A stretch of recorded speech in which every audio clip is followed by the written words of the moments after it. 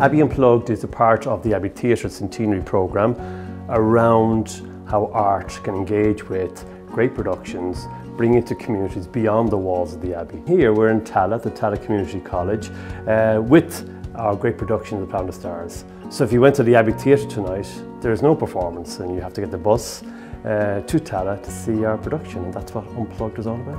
We wrote to the Abbey Theatre asking did they have a DVD of The Plough and the Stars, and they actually replied saying that they would put on a play for us in our school. We've just been talking about in class non-stop. We have drawn posters for everyone that are visiting, and it's been great.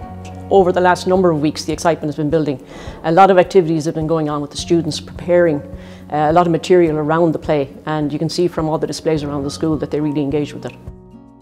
Tonight we're putting on The Children of the Revolution. This is a play that the children have developed themselves, and it's to mark the 100-year anniversary of the 1916 Rising.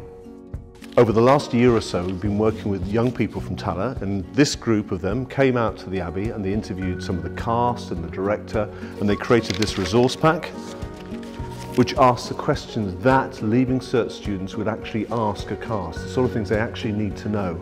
And they found that they were interested in more things than just the answers for the exam.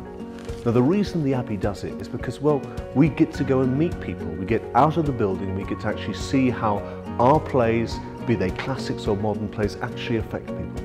It means so much for the cast coming out here. For the first time doing a show unplugged in the hall of a school, it's just a wonderful experience, and seeing how happy the students are to see the show. It's great to perform in Tallaght Community School. Coming from a community school myself, there wasn't that much exposure to theatre, so hopefully it spurs on a new generation of theatre goers.